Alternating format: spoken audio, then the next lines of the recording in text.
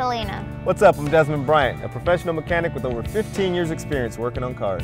And today we will show you how to check your brake fluid. Why is brake fluid important? Brake fluid is vitally important to your brake system. Without it, you won't be able to stop your car. How do I check my brake fluid level? You know what? Let me show you. Elena, in order to check your brake fluid level, you first have to locate your brake fluid reservoir.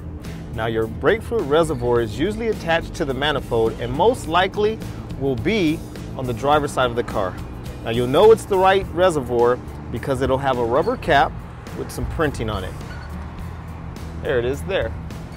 Yep, if you would just wipe that off, because you do not want to get residue inside of your brake fluid because it'll damage the system. Perfect. Now also you'll notice printed on the reservoir under the cap, there's MIN and an arrow.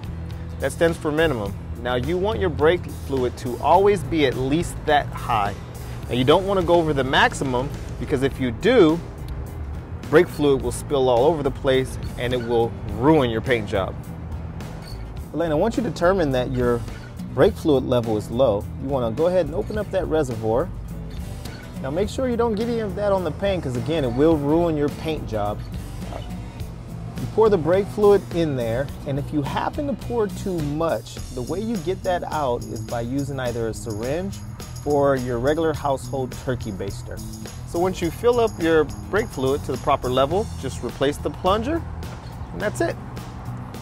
Hey, thanks for watching. For other car-related videos, visit the link below or any of the links above. And be sure to rate, comment, and subscribe to our channel. If you have any other requests, send them to requests@mahalodotcom.